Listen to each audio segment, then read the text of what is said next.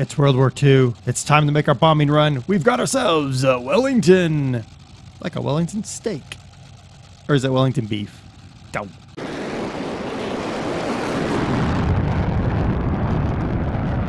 Hello everybody. Welcome aboard. Welcome to Farnborough. And aboard our Vickers Wellington. Ain't she a beaut? This aircraft is actually really a beaut. Not only is the exterior looking really nice. Yeah.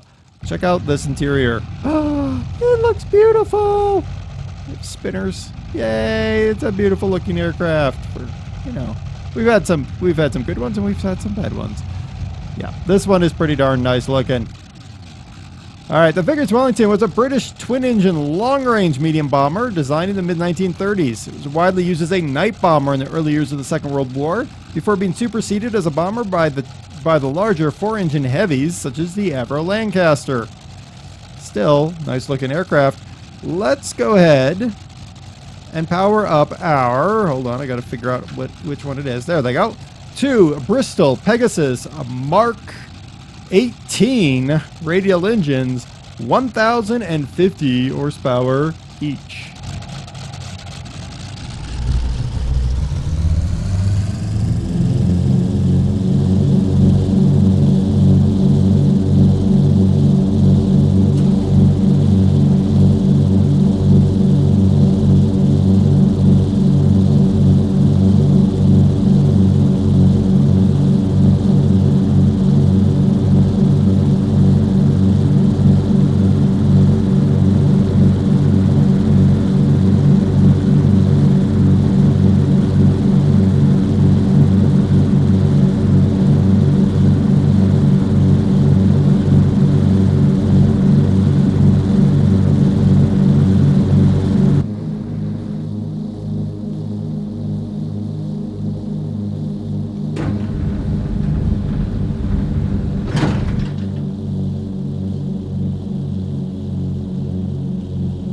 Ain't she a beaut?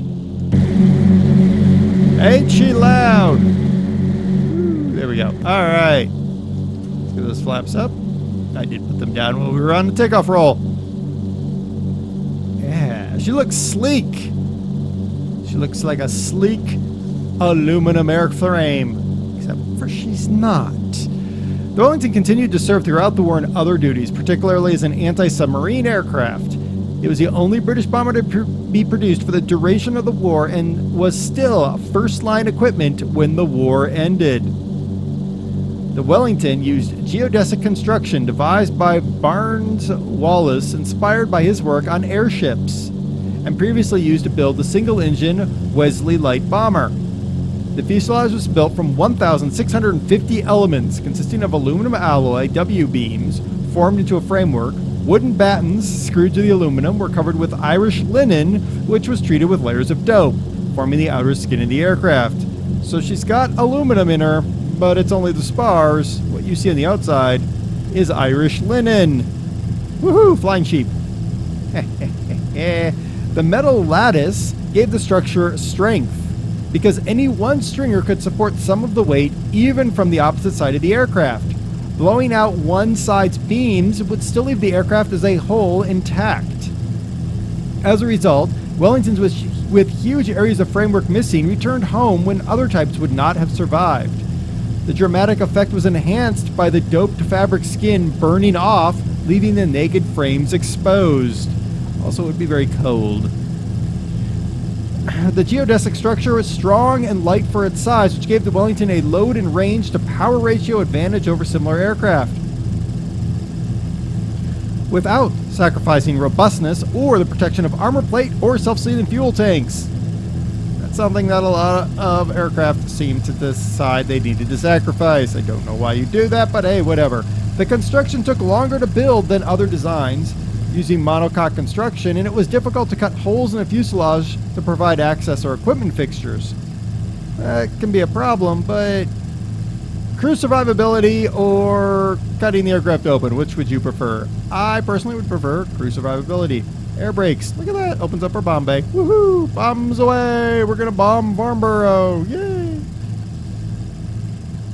As a propaganda and morale-boosting exercise in October 1943, workers at Broughton Factory near Chester gave up their weekend to build Wellington number LN514, rushed by the clock. The bomber was assembled in 23 hours 50 minutes and took off after 24 hours 48 minutes, beating the record of 48 hours set by a factory in California. The bomber was usually built within 60 hours. The effort was filmed for the Ministry of Information for a newsreel Workers' Weekend broadcast in Britain and America. Though Wellington was superseded in the European theater and remained in operation through much of the war in the Middle East and in the Far East. Particularly effective with the South African Air Force in North Africa. This versatile aircraft also served anti-submarine duties with the 28th Squadron SAAF based in Takoradi, Gold Coast, now Ghana.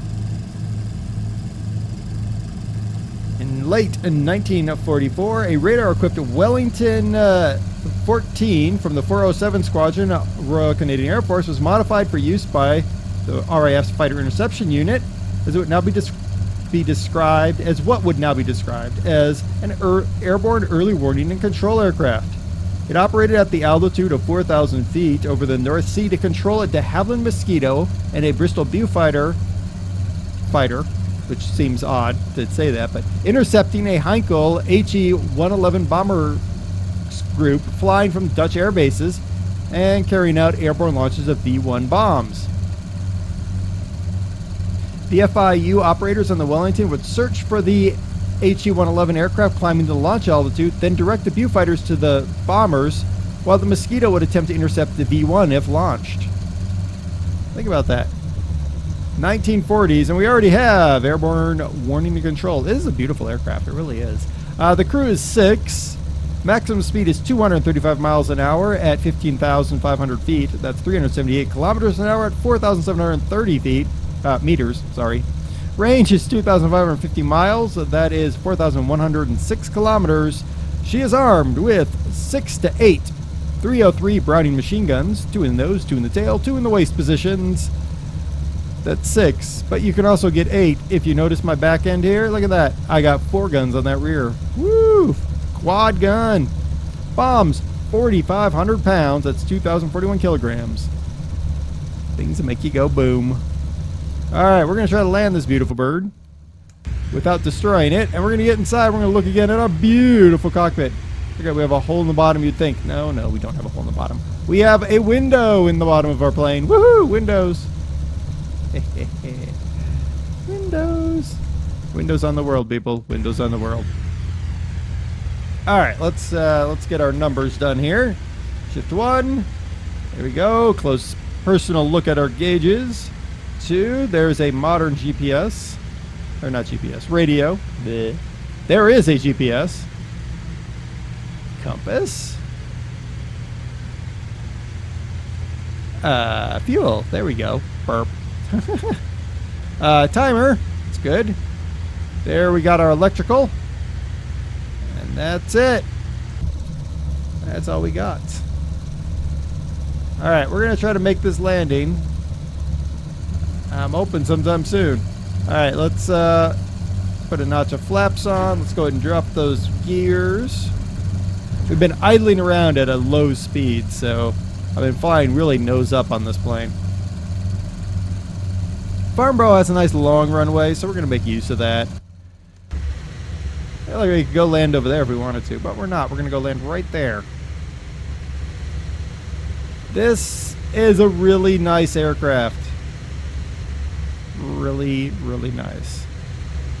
And an interesting one. I mean, there are not very many aircraft that were produced throughout the entirety of the Second World War and still in frontline use.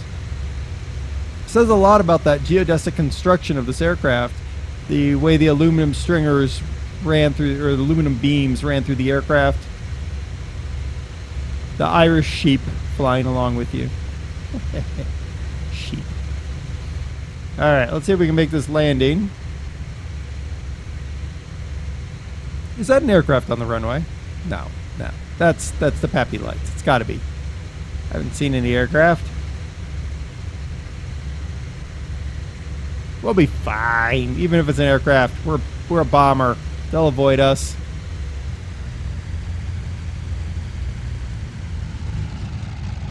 All right, let's make this landing count. Let's scare everybody at Farnborough. So we don't have any brakes, air brakes that is. Why is there a large building at the end of the runway? Who would do that? Who? All right, we cleared it. We cleared it. We're good.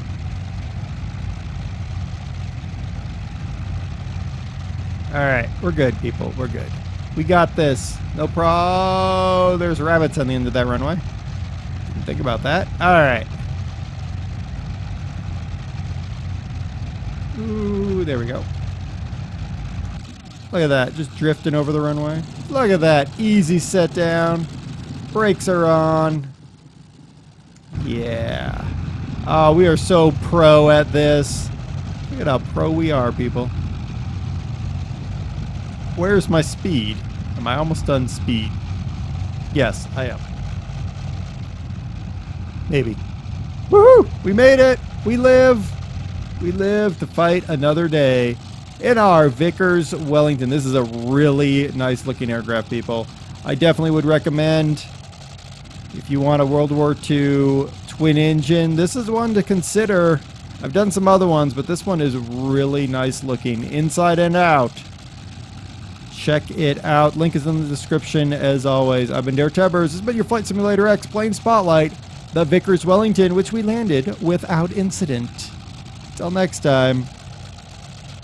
I don't know what to say. It's an amazing plane. Get it. Put it in your hangar.